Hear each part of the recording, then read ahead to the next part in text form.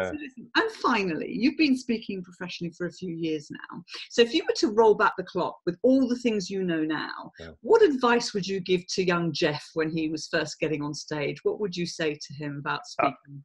I'll tell you what, this is advice to anybody who wants to get into speaking. And that is this.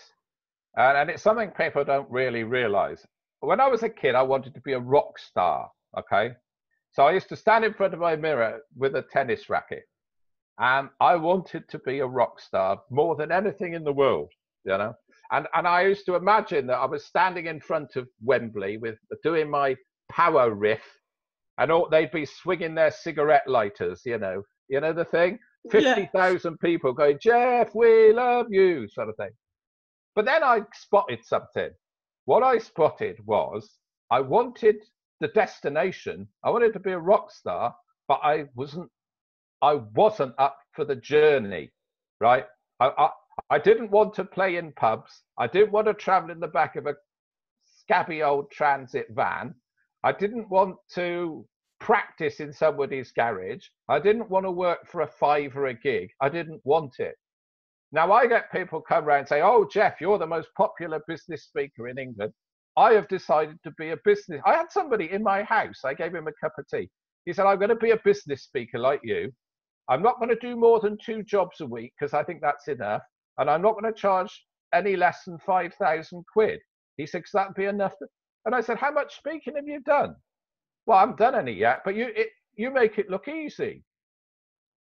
You know, famously, Picasso was sitting in a pub and he was drawing on a serviette, and then he screwed it up and threw it in the bin. And the woman said, can I have that serviette? And he said, of course you can, £6,000.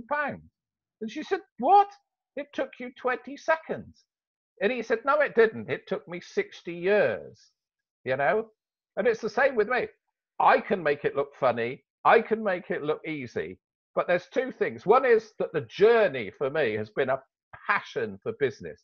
Sometimes I'm up at 3 or 4 o'clock in the morning, learning about Kaizen, learning about agility models, learning about Six Sigma manufacturing. How can you turn a boring manufacturing quality model like Six Sigma into a rib-tickling, funny story that the audience will understand and can implement?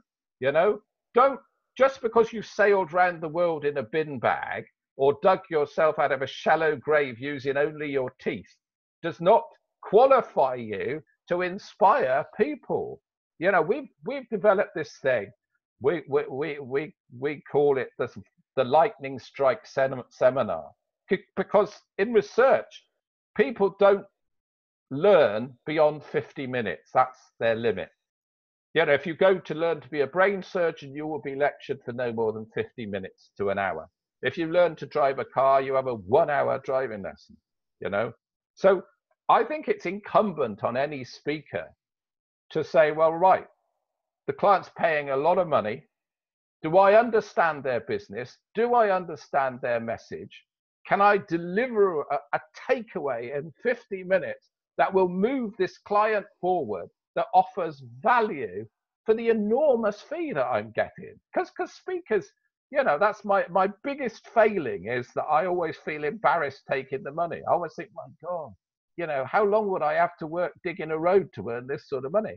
Speakers are blessed, but you can't just wake up one morning and decide to be one.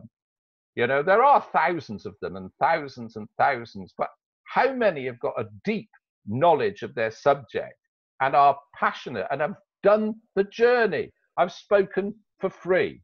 I've spoken in the heart of rural Mexico. I've taken dangerous flights to Asia and talked to a room full of people who didn't understand what I was saying. You know, we've done it. I've done the journey. And do you know what? It's been the journey that's been the pleasure, not the destination. And when you see that rock star up there, he loved playing in that garage. He loved traveling in that transit. And that Wembley Stadium, okay, that's the payoff, but you don't get Wembley if you've never been in the garage.